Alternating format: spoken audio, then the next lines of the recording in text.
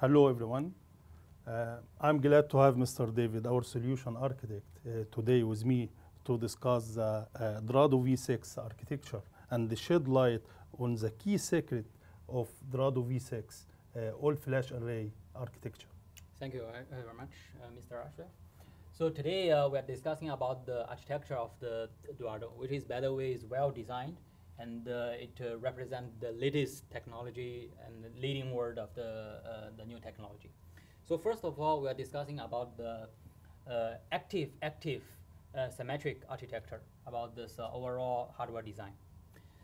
So as we have the architecture of Dorado V6 in front of us, what are the key secrets here? Well, good question, actually.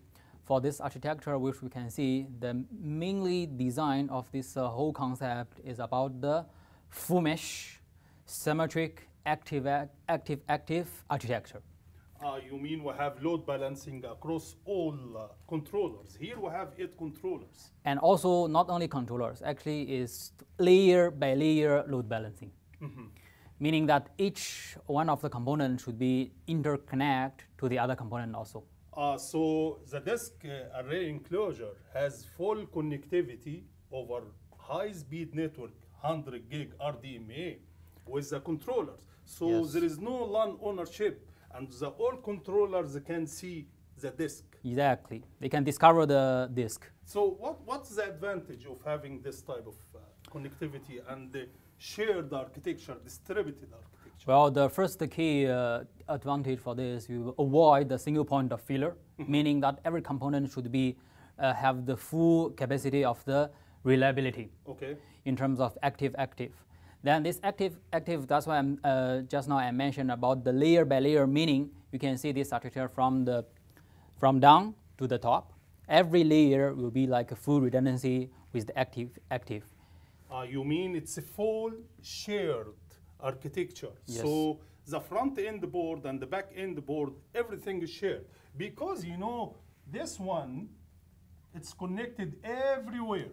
Yes. Okay? So the same port has the same connectivity with the 4 controllers. Exactly. Correct? This is for the front end and even for the back end. Yes, you're right. Okay? And this is, of course, will do for the same. Yes, exactly. And across the 2 enclosure, we have 100 connectivity, 100 speed connectivity. Yes, okay. For the interconnection between the 2 enclosure.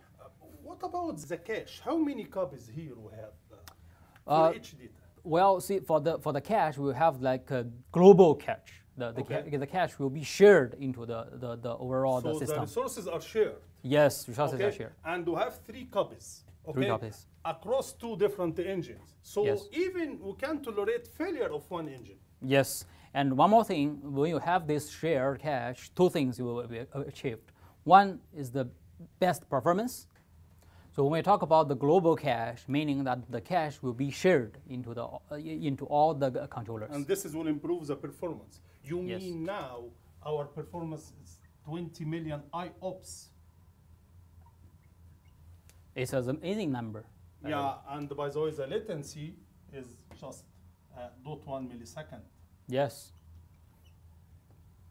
which is a very amazing numbers. So from reliability perspective, how the 3 cache copies will improve the system?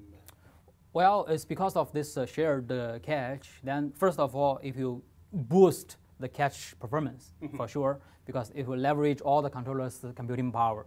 Secondly, about the reliability also, because the cache data will be also shared, then they will be avoid the single point of failure. Okay, so we can tolerate, 7 controllers out of 8 controller failure. Because of this architecture, we can see we call this architecture as the smart matrix, meaning that at the one time, at the same time that the 7 controllers fail, we can be a tolerance for this. And currently in the industry, no one can achieve this. Okay. You just mentioned the computing power. We have computing power at the disk enclosure level.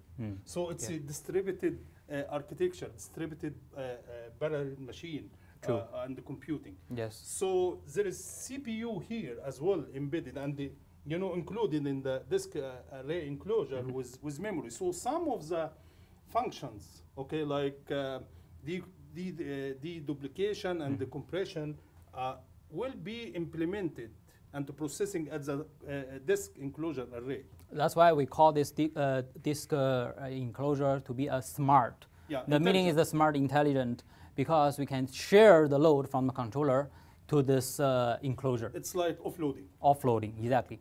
And we have end-to-end NVMe. Yes, exactly. Yeah, because you know the connectivity for the front end based on fiber channel or iSCSI, okay, fiber channel up to 32 gigabit per second. True. And in the back end, we are supporting RDMA and ROCE. Which is, by the way, 100G. 100G, Yes. which is very high speed architecture. Any point you want to add, Mr. David? I think for this architecture, which we call the latest architecture, we call Smart Matrix, it will boost the overall storage system performance as well as the reliability.